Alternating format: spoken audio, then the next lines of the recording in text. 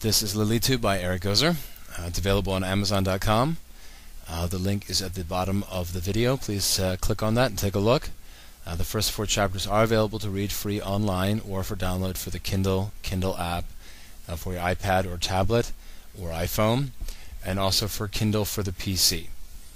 This is the first chapter, and there will be 3 more available for the next 3 more videos available for the next 3 chapters that are available for free. So let's begin. Chapter 1.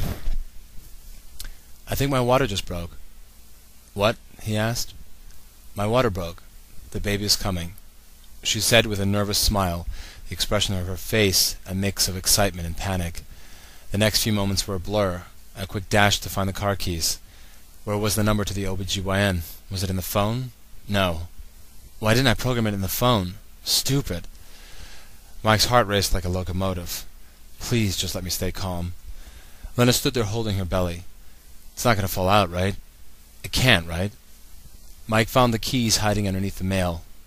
Yes, I remember. The number was tacked to the fridge. He grabbed the phone and started to dial Dr. Brenner. Please don't be on a golf vacation. He said he'd be available. I can call, she said. I can call him. Let's just drive. Okay. Mike grabbed Linda's coat, the light beige one she had since they started dating. He checked his front pockets. Wallet. Phone. Check. Mike took Linda by the arm and walked her out of the front door of their apartment. Thank God we live on the first floor. The car was sitting directly outside. He had finally found a good spot. It was meant to be. What kind of a building doesn't have assigned spots? Mike held her gently by the arm. To him she was fragile like porcelain. She's not going to break. Linda wanted to say something, but she refrained. He was more breakable than she was. She knew that he wanted to do everything right. This was their first child, a girl. She had held off on naming her until she was born. Linda had told Mike it was because she wanted to hold her first. Then she could name her. So she had a list of names, a small list, but the truth was she wanted to surprise him. She knew that he wanted to name her Barbara, after his mother. She had told him no. Barbara was old-fashioned. It wasn't a sweet-sounding name. He was disappointed, even a little upset, but he dropped the idea. Today she was going to tell him it would be Barbara. The ride to the hospital was frantic. Damn traffic lights. Why always when you have to get somewhere in a hurry? Linda's face showed the pressure of the early contractions. Her breathing was heavy and belabored. We'll be there soon. No answer. Just harder breathing and a look of concern. It was enough to tell him that words weren't going to cut it. Just get her there. Thank God that Doc is on his way. Mike floored the old Civic down the street, almost missing the stop sign and barreling into the intersection on the side of a pickup. Don't get us killed, Michael. Los Angeles County Hospital was just over a hill, and Mike pushed the little silver car up as hard as he could. The engine growled and sputtered, but it made it without losing steam.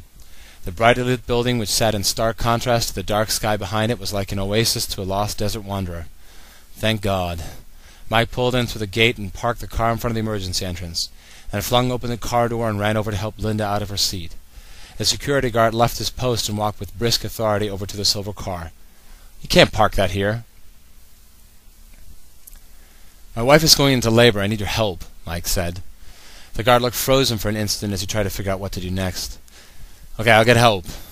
The guard ran back to the glass double doors that read emergency department in bold red lettering and grabbed a wheelchair. He came back out with 2 nurses, a short blonde and a tall fat one. The short one took Linda from Mike and helped her sit in the chair. Who's your OB? She asked. Brenner, Dr. Gary Brenner, Mike said, his head still spinning. Are you going to be okay? The other nurse asked Mike, concerned by how pale he looked. Yeah, I'm fine. I'll be fine. Can you take... We'll take her to delivery, the tall one said. Is your doc here? Yeah, Mike said.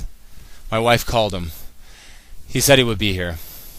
Okay, dearie, don't worry, the tall, fat nurse answered, her voice too cheerful for the stressed-out husband. We'll take good care of her. You still need to move that, the security guard interjected, trying to use the deepest voice he could. Okay, where do I put it? Parking, the guard answered, annoyed at the question. He pointed to the adjacent building, an ugly gray 10-story parking garage. Asshole. That's the end of Chapter 1. Lilitu is a novel of about 250 pages and 40 chapters. Some of them are short, some of them are long. It just depends on the chapter. It is available on Amazon.com. The link is below. Please click on that and just go. It'll take you right to the Amazon.com page for the book. And if you're interested, the first 4 chapters are available to read for free online, or directly for a download onto your Kindle app for your iPad or tablet or iPhone or Android, or also Kindle for PC.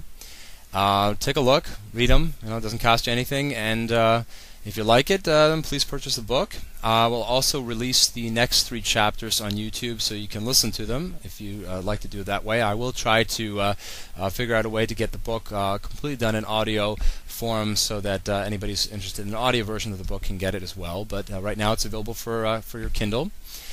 The book is just give you a little bit of a background of what it's based on in terms of how where the name comes from. Lilitu is based on the myth of Lilith, and if you're not aware of who Lilith is in mythology, or who she was in mythology, Lilith was Adam's first wife, the woman he was essentially married to before Eve.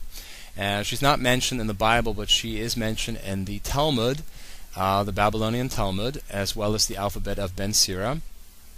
And it's thought that she's based on the Assyrian legend of the Lilitu.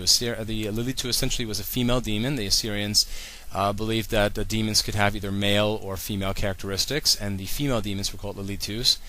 And they dwelled in deserts, and they had somewhat almost the characteristics of an animal a little bit. They're modern day. I think a lot of people will refer to them as a succubus.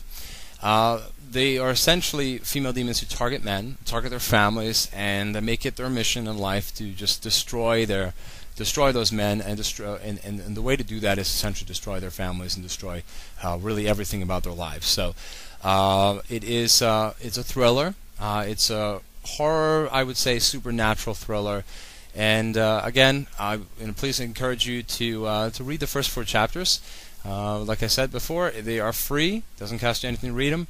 And if you're interested, purchase the book and leave a review. Thanks so much.